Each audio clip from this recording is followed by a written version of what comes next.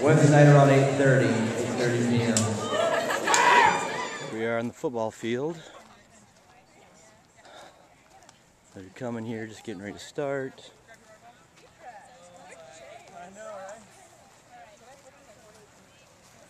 There they all come.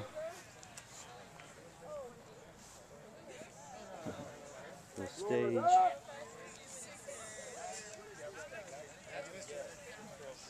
You got a couple parents here. A couple parents here in this team.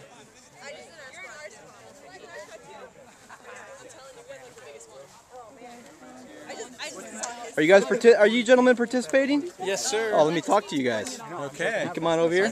He does a lot of talking. Come on over here. I'm going to talk to you gentlemen for a minute. All right. So a couple fathers here. Yep. Are your daughters or sons here? Sons. Okay.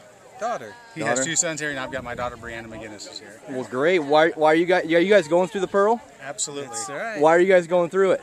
So for my daughter, the fact that she's in Bring It, if I didn't come and bring it as well, I mean, I'd just never be able to live with myself after that. So she's going to be setting the standard for me, and I want to make sure I hold her to that. Looking forward to it. All right. I was challenged by my sons, but I actually just wanted to humble my heart before the Lord and just see what the Lord could draw out of me during this time. So I'm looking forward to that. Looking forward. What kind of goals do you guys have during this weekend?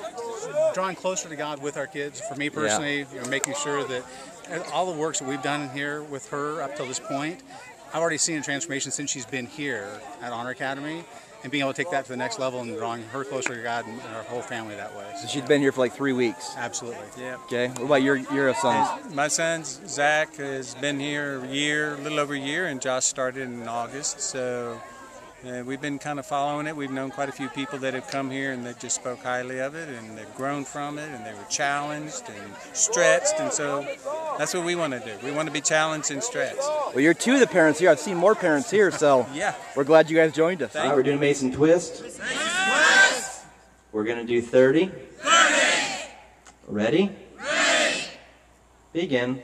1, 2, 3, 4, 5, 6, 7, 8, 9, 10, 11, 12, 13, 14, 15, 16, 17, 18, 19, 20, 21, 22, 23, 24, 25, 26, 27, 28, 29, 30. and rest. Right now, what the participants are doing, right now in this element, they're working their core. We're taking them through several different core exercises, getting them ready for the Pearl. We've been doing corporate exercises in the morning for the last several weeks, getting them ready. After they leave here, they're going to be working on their marching, staying at attention, formation.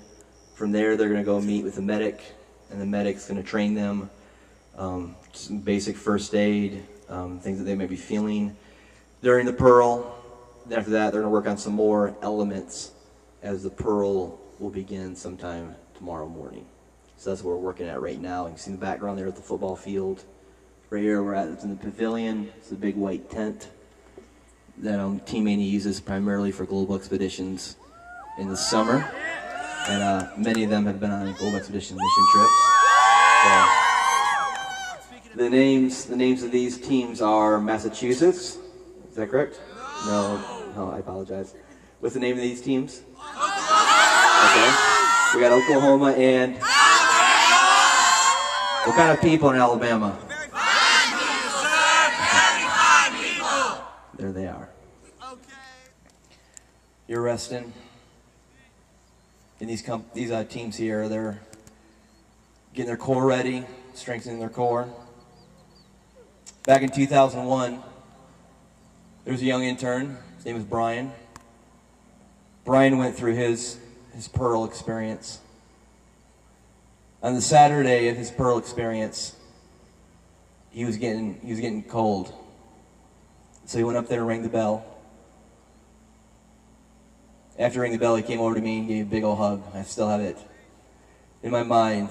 He gave me a hug. He was just crying. Just crying because he had a goal, he didn't reach it. I encouraged him, told him it was okay. That was back around 2000, 2001. 10 years later, Brian comes back to the Pearl. No longer is he 20, 21 years old, now he's in his 30s. He came down the Pearl last year and I asked him, I said, Brian, why why'd you come down? He's from Canada. He flew down here. I said, why'd you come down? And he said, Heath, I want to learn patience. He said, I'm married, and I'm not patient with my wife. I'm not patient with the people I work with, and I want to learn patience. You guys here in the Pearl, you're going to be learning patience. Some of you get very irritable with people. Some of you get very sharp with people. Some of you have a quick temper. Here at the Pearl, you're working together with your teams, with your squads, and some people are going to run faster than you or not run so fast. Either way, it's going to test your patience. We're praying that the fruit of the Spirit, patience, would come out. You're going to be able to work with your teams when it comes to walking out patience. Brian, as he went through his Pearl last year, he continued to learn patience. I just talked to him last week, and God's still working in his life when it comes to patience. We're going to do heels to heaven. Heels to heaven. Your legs are at a 70-degree angle. When I say up, that's when your legs will go up and your hips will come off the ground. You'll count at the top. We're going to do 9. 9. Ready? Ready. Up. 1. Up. 2. Up.